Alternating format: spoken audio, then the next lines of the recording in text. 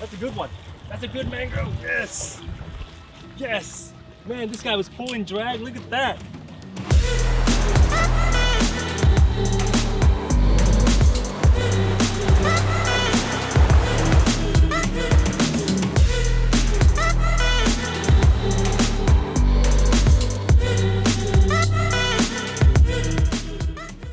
All right, man.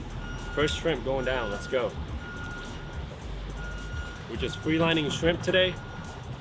I was gonna go look for pinfish. I was gonna cast that for some bait, pinfish or mohara. But look at this, it's so cloudy. Looks like spotted 4. So I just went ahead and bought like a few dozen shrimp. And we're just gonna be fishing with shrimp, man. We're gonna be using them to catch mangrove snapper. I just got a bite right there. There it is. Ah, broke me off. It came off, the hook pulled. Let's throw on another shrimp. That sounds like a snook.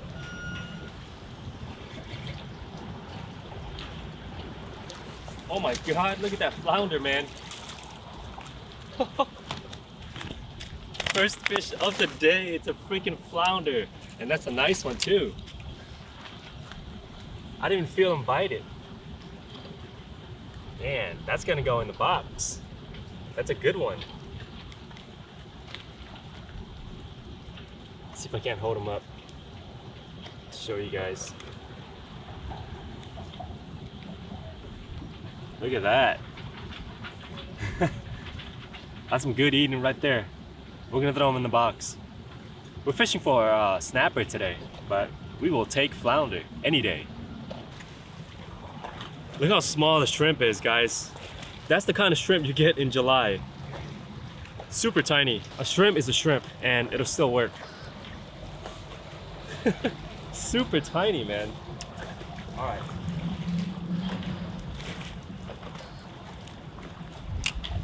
Something's gonna take him.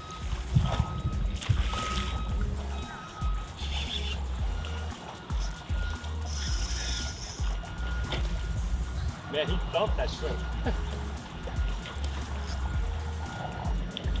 He's little though, little guy. Oh yeah, right on the corner of the mouth. Can't manage it.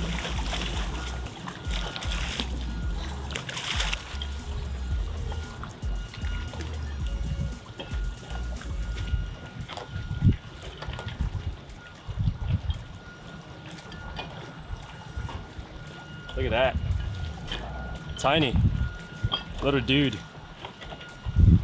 They love the shrimp, man. Everything is shrimp. Oh, I see, but I just had to cut off like a couple inches of leader because that snook kind of frayed my line a little bit and I didn't want to risk losing fish, so I just clip it off. I think we should be good now. Trim off the tag end. Fishing with live shrimp, one of my favorites, man. These guys aren't even that big, as you can see, and I'm still catching fish with them, so it's about how you use it, you know? Sometimes it is about the quality size of the bait, the quality of the bait, but it's also how you use it. That's how I hook my shrimp, either through its head in between the brains and the I don't know, there's like a clear part right there. That's where you want to hook it. On the head, the dark spot, that's his brain. You don't want to pierce that because you'll kill it. So either hook it through its head like that or through its tail. So those are the only 2 spots I hook my shrimp. Because when I fish live shrimp, I typically just free line it and I want it to stay as lively as possible. Just so it's more natural, you know? But they'll take dead shrimp too. That's just personal preference.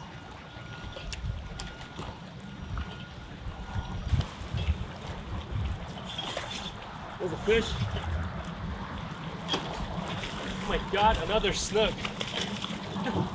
Another little baby snook, man.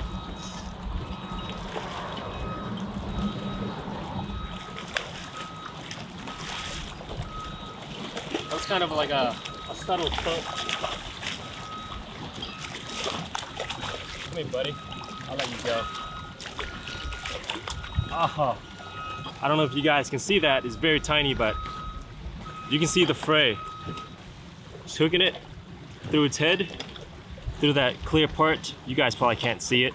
Probably the camera's probably not gonna pick that up, but actually it might. Take a look at that.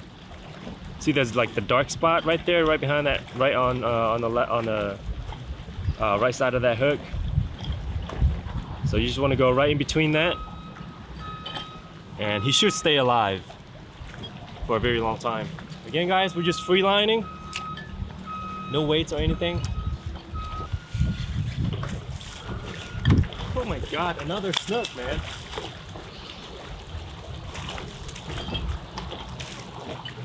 Not a bad one.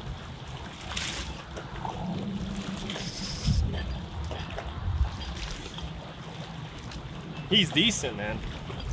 He's covered in grass. I'm so tempted to just go down here and just land him.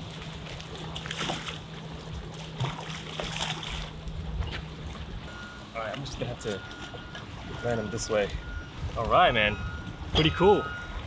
It's a nice little snook there. Alright, see you, buddy. Before I throw on another shrimp, let me show you guys the combo I'm using for today. This right here is a 7.2 Kris Greene's custom rod, 6 to 12 pound class, medium action. For the reel, we're running 3,000 size Shimano Sustain, 10 pound Andy, and 20 pound Yuzuri fluorocarbon leader. Just free lining shrimp, fishing with live shrimp today. We're gonna fish at this spot for a little bit longer, for probably 30 minutes to an hour longer.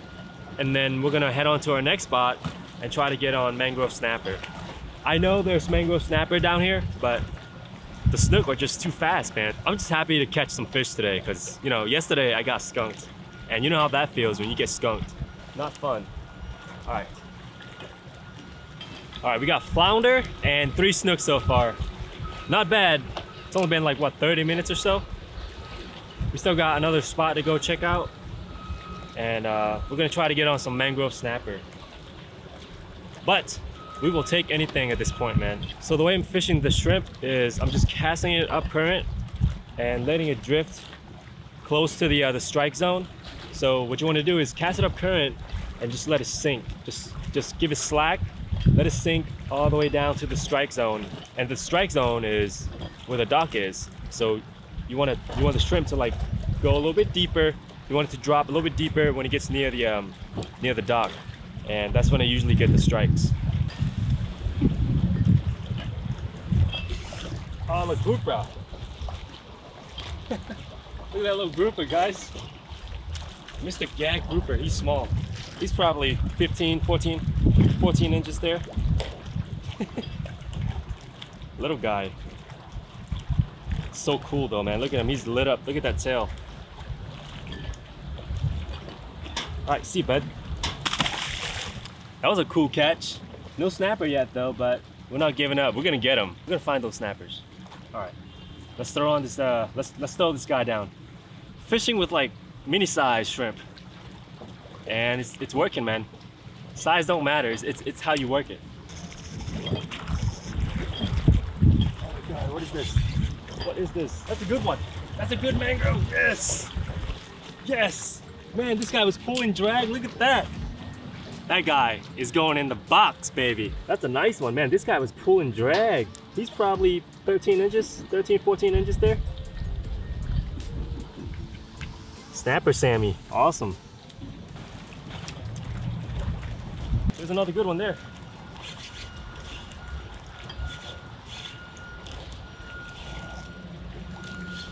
Oh, it's a gag grouper. No wonder why he's pulling drag like crazy. Look at this grumpy grouper, guys. He's a little bit bigger than the other one. The other ones we caught earlier. Look at that, man. It's not a bad size grouper right there.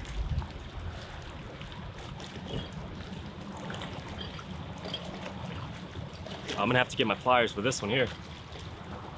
It's kind of in there.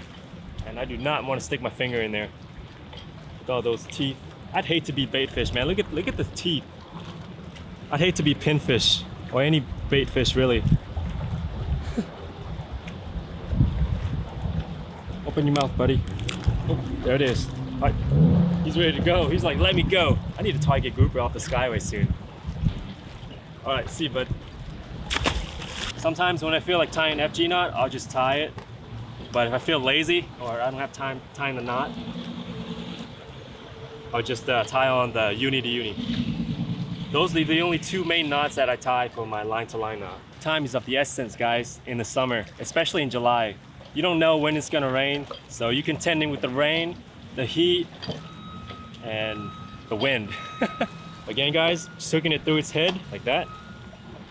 All right, we're just gonna toss him down there and let him do his thing, man. There's another one. This guy's small though. We are gonna have to let him go. He's tiny. See, buddy. On a side note, if you want a free line shrimp, oh, let me reel this fish in first. He's not even that big. On a side note, if you want a free line shrimp, you got to use light line, man. Like 10-pound braid, 15-pound braid, and like 20-pound, 25-pound leader, and just a hook. Because if you use like 20-pound braid, it depends on how big the shrimp is. If the shrimp's like a jumbo size, select size, then yeah, you can free line with 20-pound braid. But if you're free lining with 30-pound, 50-pound braid, you're not going to be able to toss that shrimp around. It's just, the line's just way too heavy and it's just not going to cast far at all. But if you're free lining like pinfish, you know, bigger size bait, yeah, you can use heavier braid. But for shrimp, 10-pound braid, 20-pound leader, 25-pound leader, light tackle, guys. 3,000, 2,500 size reel, 7-foot rod. You should be able to do it. We're gonna head on to the next spot and hopefully get onto some more fish. Let's go.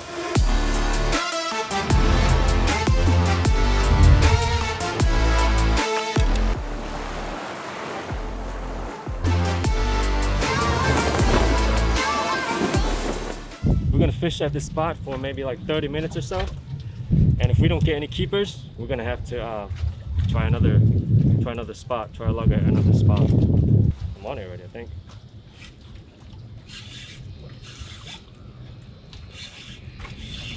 Oh no! He tried to grab it. He might be a keeper though. He might, we're gonna throw him back, he's tiny. Oh my God, he almost got it. We're gonna have to go. We're gonna have to go before we hook one of these pelicans. Look at him, look at him. Little guy. He's not a keeper. He's probably 7, 8. It's probably 8 inches. That might be a good one there. Yeah, he's not a keeper. He's probably 9.5 right there.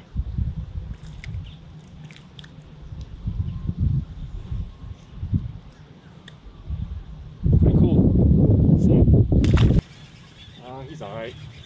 I don't think he's a keeper though.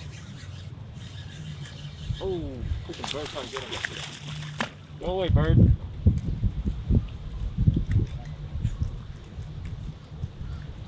Oh, still got my shrimp back. There you go, bud.